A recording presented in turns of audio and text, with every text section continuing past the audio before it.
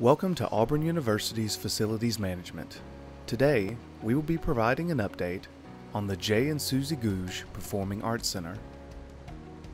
The center is located on South College Street, across from the Jules Collins Smith Museum of Art.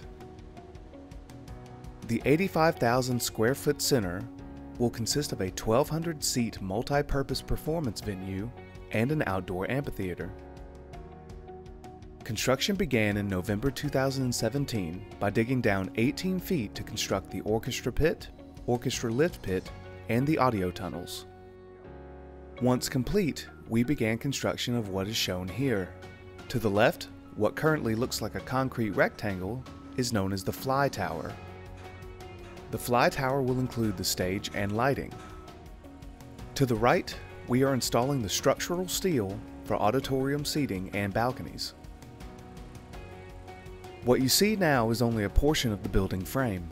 Once the fly tower and auditorium are complete, we will begin constructing the front of the house, which will include a foyer, and the back of the house, which will include office and food preparation space.